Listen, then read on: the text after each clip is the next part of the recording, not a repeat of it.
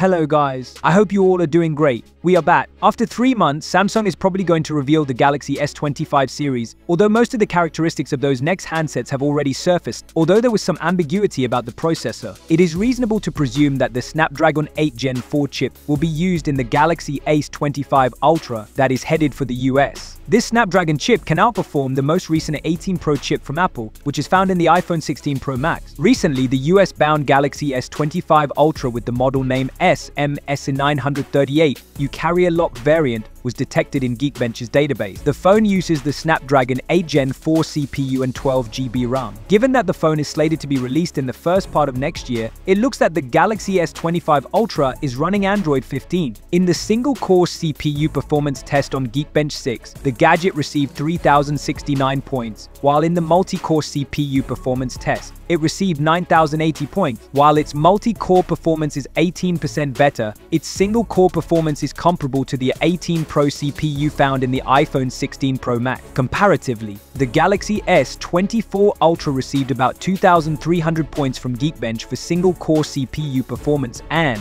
about 7,000 points for multi-core CPU performance. The phone already surpassed the iPhone 16 Pro Max in 3D Mark's Wildlife Extreme GPU performance test by a fair margin. It is reasonable to believe that the Snapdragon 8 Gen 4 will simply widen that advantage. The Galaxy S25 Ultra is still in the development and optimization stages, so by the time it is released onto the market, its performance should have improved. Thus, at that point, the gadget will be able to surpass the iPhone 16 Pro Max in terms of both CPU and GPU performance. The Galaxy S25 Ultra will have a redesigned appearance with softened edges. It is anticipated to feature 4 cameras, a 10MP telephoto, a 50MP super telephoto, a 50MP ultrawide, and a 200MP primary back camera. It has the same 12MP selfie camera as the Galaxy S24 Ultra, according to some report. The phone has a 5,000 mAh battery that can be charged quickly with 45-watt charging power. A previous rumor stated that Samsung's Galaxy S24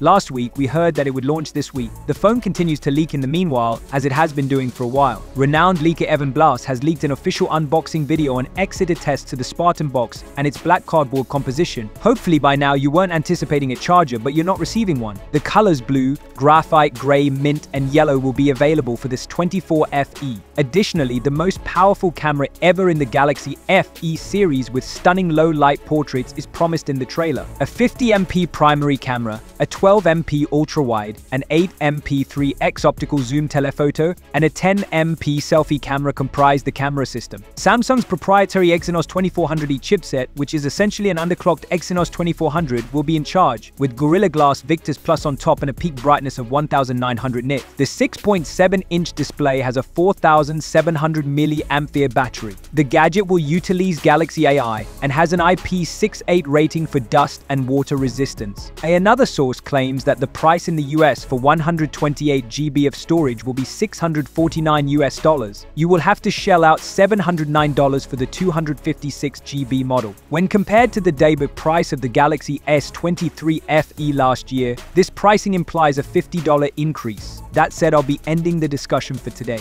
Let me know your thoughts in the comment section below. If you guys are new here, be sure to subscribe. The tech chat is over, and I am out.